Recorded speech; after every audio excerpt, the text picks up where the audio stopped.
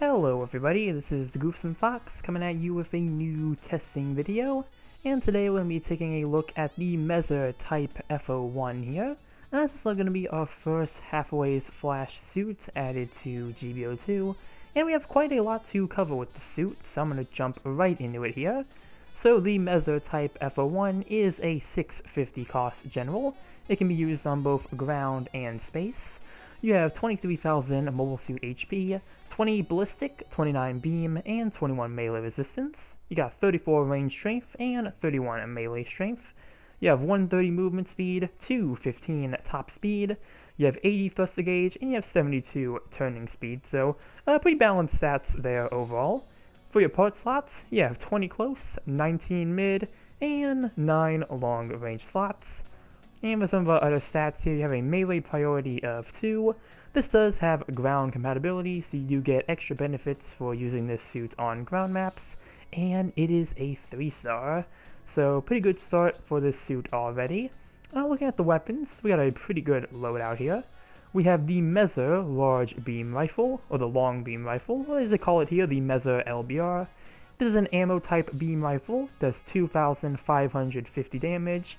And you have 8 rounds with it as well, which is really good ammo capacity for a 650 cost suit here.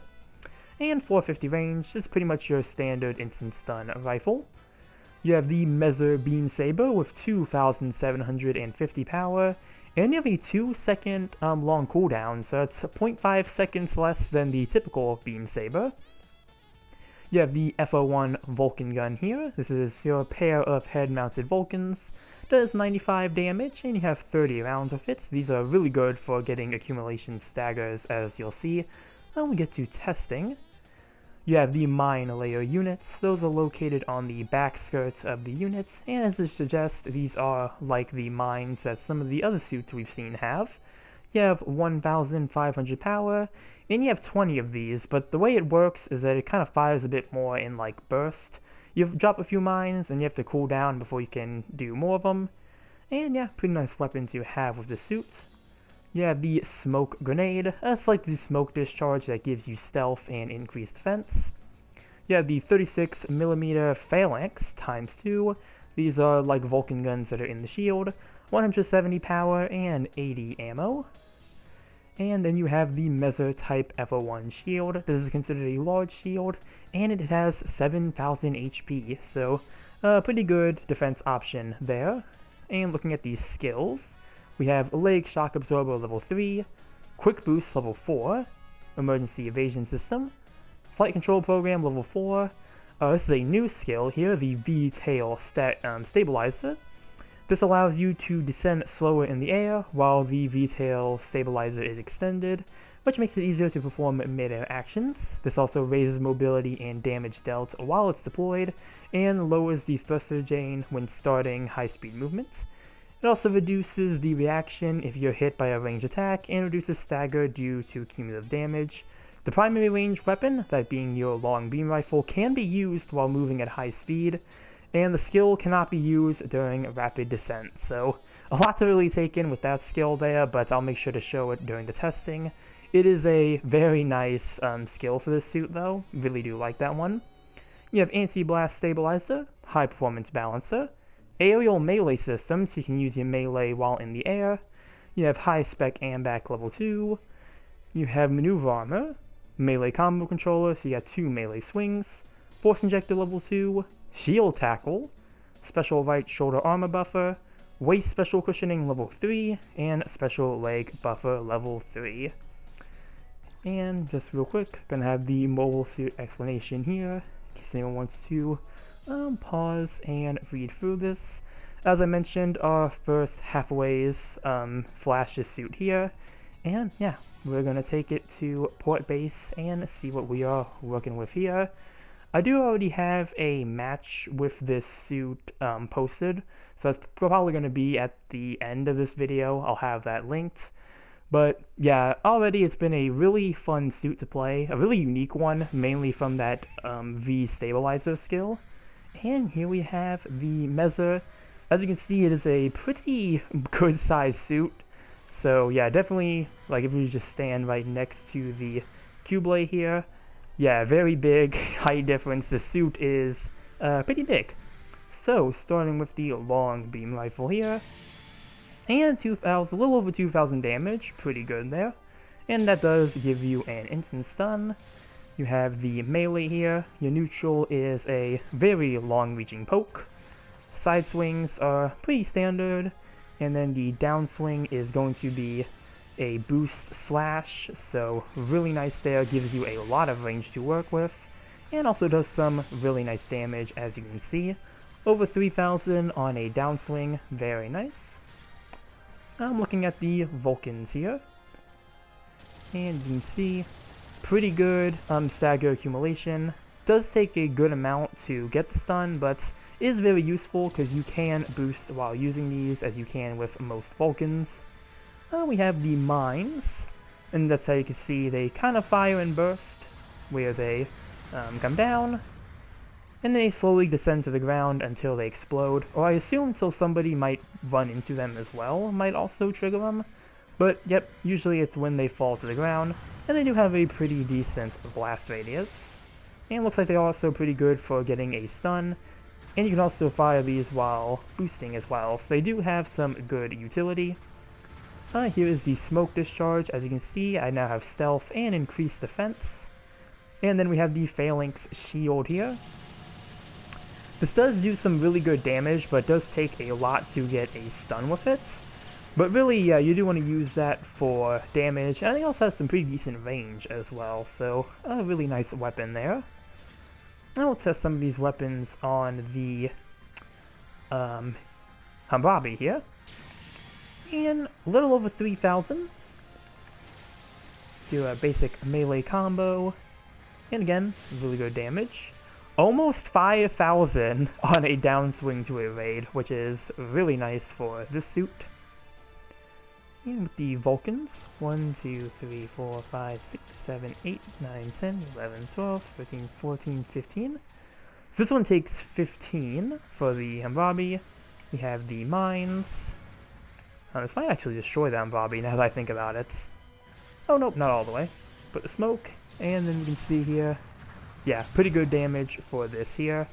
Now the skill I really want to show off here is going to be that V-tail stabilizer.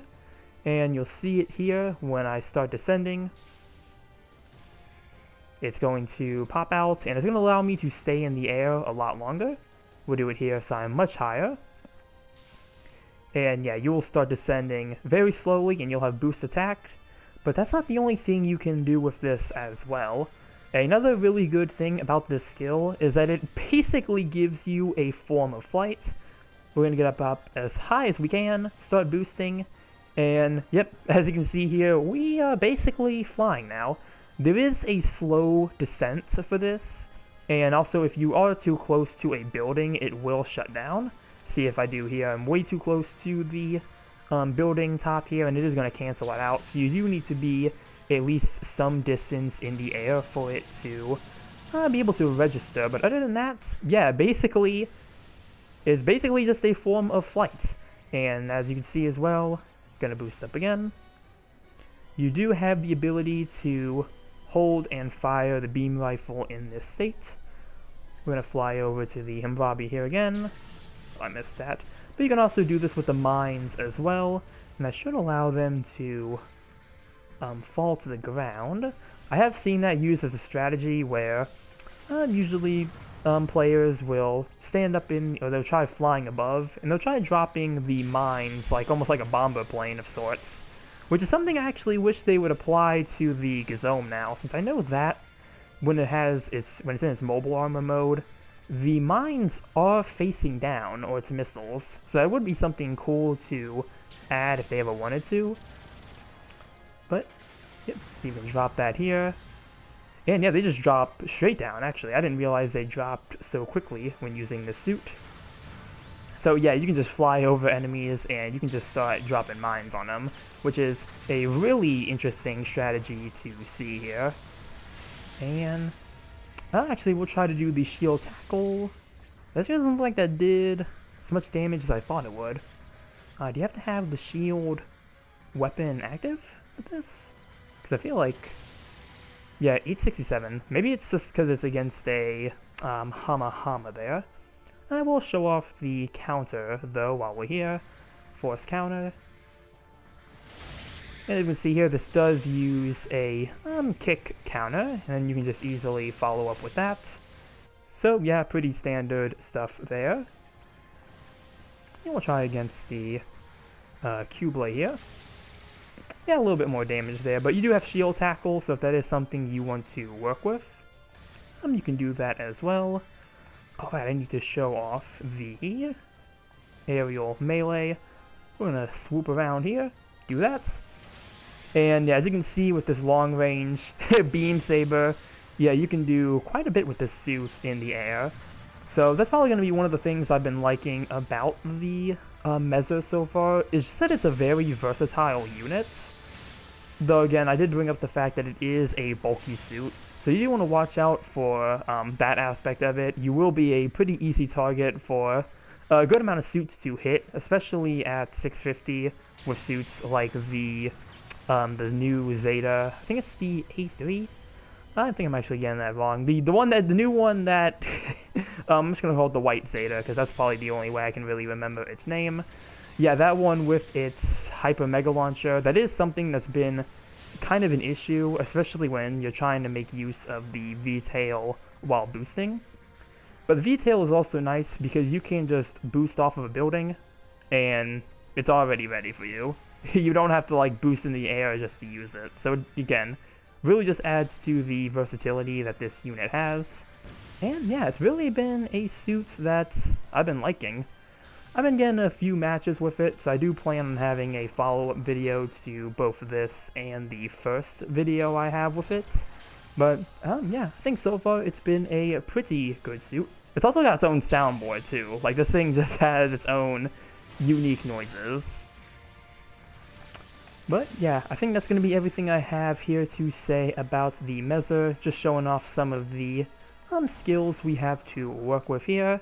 And yeah, again, overall, I think it's a pretty nice suit. I do think it's worth owning because of that V-tail skill. The V-stabilizer does let you do a lot of things that other suits can't do unless it's like a transforming flying suit. But this kind of gets rid of that aspect. You really don't need to transform to use it. You just need to be in a high enough place. Or you just need to jump, which is very easy because the suit has a really quick jump time. So yeah, again, really fun suit, and also one I think at the moment I would recommend at least trying to get, at least doing one pull. I think it's a really nice suit.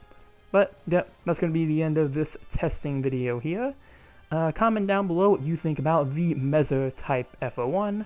Remember to like and subscribe if you enjoyed the video, and with that, I will see you all in the next one. Later.